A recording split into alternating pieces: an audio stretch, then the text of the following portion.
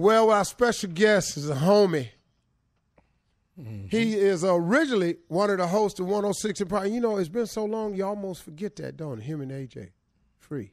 Oh, yeah. I mean, him and Free. Free and AJ. But they were the original. Yes. Well, I'm talking about the original gangsters over there. They made it what it was, baby. Yes.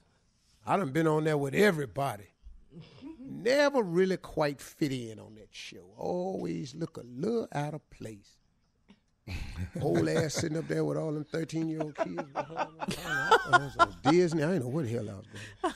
He's a correspondent now with Extra, which paved the way for other 106 and Park hosts to do the same. He came and hung out with me last week at my studio and got a glimpse of what my day really consists of. So I invited him to come join us this morning on the radio. Please welcome to the show my man, frat brother Q.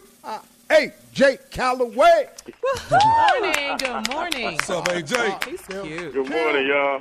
Good morning. What's going on with you, man? What's up, Steve? How you doing, man?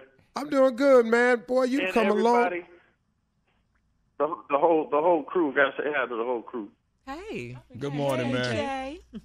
Yeah. Now, you know, like I said, you the original host of 106 in Park with your girl Free. What's the transition been like for you going from there to Extra? The transition has been really cool. You know, it's been honestly, I've been blessed. I've been working nonstop since my first day on television. Actually, first day on 106 in Park was September 11th, 2000, and I've been on TV every day since for 13 years. And I transitioned right from there to Extra, being the correspondent, New York correspondent over at Extra, and I've been all over the world with Extra, from South Africa to Dubai to Morocco to Miami to Chicago, hanging with Steve Harvey. Yeah, don't worry about Dubai, baby. Chicago. Yeah, man. Well, you cover everything, man, and all the stuff, the hottest stars, athletes in the country. Does this come naturally for you? I mean, it's been a work in progress. I remember my first couple of days. It was I was a little nervous, but then I did a lot of events and did parties, and I just made it a party anytime I was sitting down talking to somebody.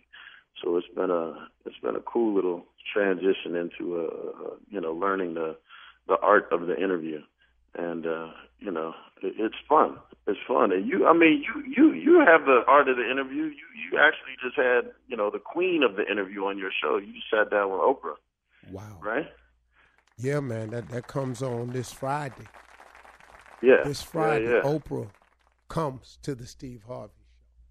I can't wait. Now, how was that having Oprah on the show? Because is she like a mentor to you? Did she give you any pointers or advice? Well, I mean, she has, man. She really has. She's been very helpful to me. I think she gave me the best advice of anybody. When I first got started, she called me. I was doing a segment in a chocolate factory where I had went to visit this chocolate company to make chocolates. She called me right up. She said, "Don't let me ever see you in a chocolate factory again." She say, "Find the truth in it for you. Find your truth in all of your guests and go from there." And ever since she told me that, I ain't been outside the studio. I ain't with nobody else's job. I ain't putting them on costumes. I can attest to that. Yeah. And Steve, I could tell you, I've been to a lot of studios.